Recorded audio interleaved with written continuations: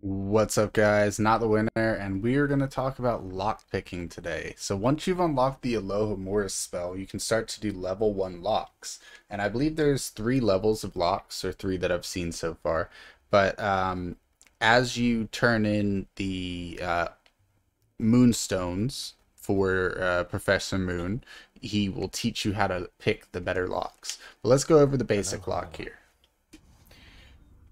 So when you're looking at it, you see not a lot seems to make sense. But when you push out to the left, it sends your green orb out like this. When you push out, or not to the left, if you push out in any direction, it sends your green orb out if you're using the left stick.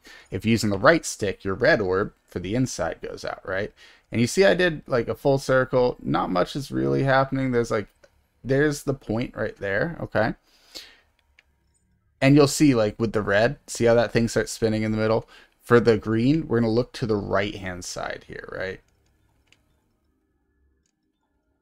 Okay, so that one's spinning. That one's spinning.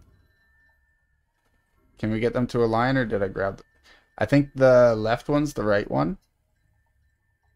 There we go. There we go. So when it's close like that, normally you just have to adjust by 1, and then boom, it's open. So all you're doing is feeling, if you're using vibrations, you'll be able to feel the vibrations, and then you're just basically making sure that color shows up when you move the reticle to a certain point. And if you don't get any color at all, don't fret, just go to a different part of that segment.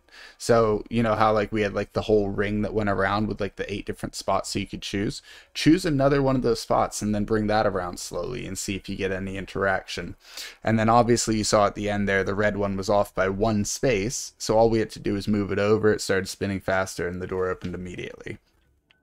I know this seems confusing, but once you've done it once or twice, it's actually quite simple. So go ahead and give it a try. Make sure you're testing for those vibrations, paying attention to those lights. And if this video is helpful, like and subscribe. I'll see you all in the next one.